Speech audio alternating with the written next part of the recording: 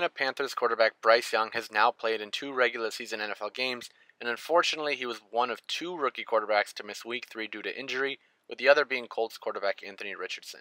Through 2 weeks of play, Young and Richardson have looked to be on opposite trajectories, with Young having the slower start between the two. In Week 2, he played against one of the better defenses in the NFL, so I wanted to get into the tape and see the context behind this slow start. On this first one, the Saints defense does a really nice job at taking away what the Panthers are trying to do. Bryce is forced to operate outside of the structure of the offense, which is something that he typically fares really well in. Unfortunately, on this one, I really think we had an opportunity to get a completion if we continued to work towards this near sideline. When Young escapes the pocket, I think we could get this ball to Terrace Marshall along the near sideline if he keeps working downhill towards Marshall. It's a short gain, yeah, I get it, but it's a completion and it could possibly get us into field goal range. As we see, Marshall ends up working himself open, but Young is already pivoting, working back towards center field. Young ends up dropping, falling back, and tries to deliver this ball downfield on 2nd and 15. I think Young was getting a little too aggressive here on this one and wanted all 15 yards on one play, where I would have rather seen him try to get the ball to his Marshall in that near sideline to make it more of a 3rd and manageable situation. The next play that we're going to look at is actually the very next play in the game. Thielen's going to convert his route into more of a stop route, being that he reads the coverage zone. He does a really good job of attacking the corner's backside at the stem of his route and sitting down over the middle of the field between zones, and Bryce Young finds him over the middle and gives the Panthers an opportunity to kick a field goal here on 3rd and 15. On this one, I think Thielen and Bryce just aren't on the same page, as it looks like Bryce is throwing this ball upfield as if Thielen were to continue on his route. How I see this, and I could be wrong, it's just me trying to make sense of this, but what I see is that Thielen's running a short post first man with the option to sit for zone, and that's what we see here. Bryce and Thielen aren't on the same page here, but it ends up working out anyway. Moving on to this next play, I want to show what Bryce Young has done and continues to do very well, and that's throwing the ball with anticipation. Thielen's going to be running this out route, and after a head fake inside, watch when Bryce Young gets into his throwing motion. Thielen hasn't even entered the stem of his route yet. This is what elite level anticipation throwing looks like. Looking at this play out, we see the ball placement is not exactly where Young probably wanted this, and I'm sure he'd be the first to tell you that. It's left inside and behind Thielen, and it nearly gets intercepted.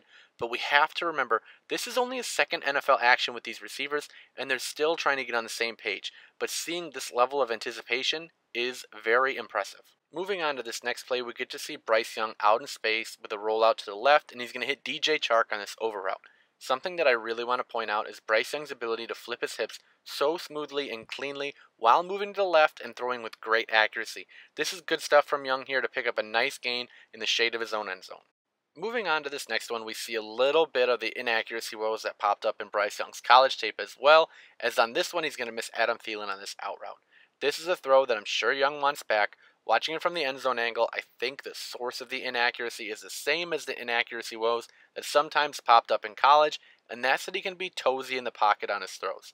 Watching how he's going to throw this ball, he's going to get up on his toes rather than flat-footed with all of his cleats in the ground. Throwing from his toes creates variance in his footwork, resulting in accuracy inconsistencies.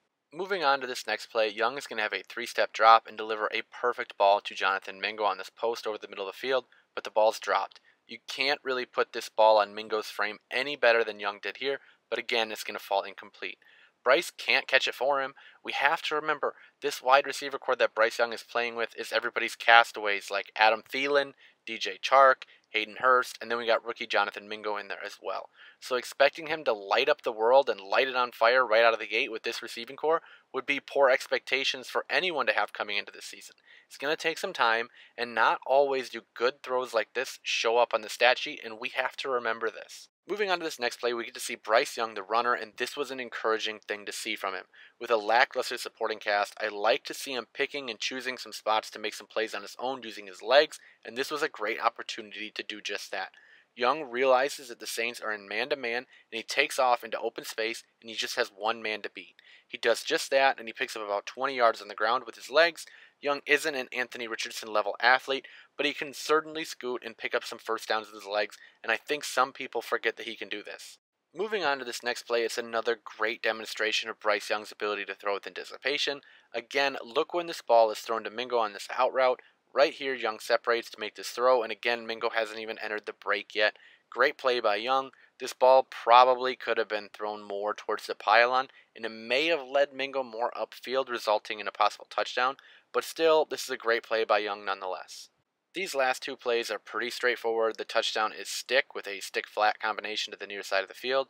Young's going to hit Thielen on the flat route, and Thielen's going to turn upfield and score. Great execution of a simple concept to get themselves on the board for the first touchdown of the game late in the fourth quarter. Last play is the two-point conversion, and Bryce Young's going to roll to the right, and he's going to find Adam Thielen again, this time outside of the structure of the offense and converting on their two-point attempt, bringing the Panthers to within 3 points. The Panthers don't recover the onside kick, and this was the last play that we saw from Young in this one. In totality, yes, Bryce has certainly had a slow start to the season, especially compared to CJ Stroud, Anthony Richardson, and then there's been some issues too, like the 2 interceptions versus Atlanta in week 1, which I didn't have in this video, the inaccurate throws that I did get into today, but also we have to be aware that he isn't working with the most talented wide receiver group. He's still adjusting to the NFL himself, and finally, we don't know how he hurt his ankle or when it happened in this game. He could have been playing through it for the majority of this game for all that we know. I wasn't able to find a specific play in this game that I believed it to have happened on, but nonetheless, brighter days are ahead. We've seen some good from him as well. The accuracy, the anticipation, the mobility, it's all there. It's just going to take some time, and the Panthers need to add some more weapons, and players like Jonathan Mingo need to develop. But that's all I have for this one. Thanks for checking it out. If you liked it, please consider liking and subscribing to the channel to get more content just like this in the future. Until next time, peace.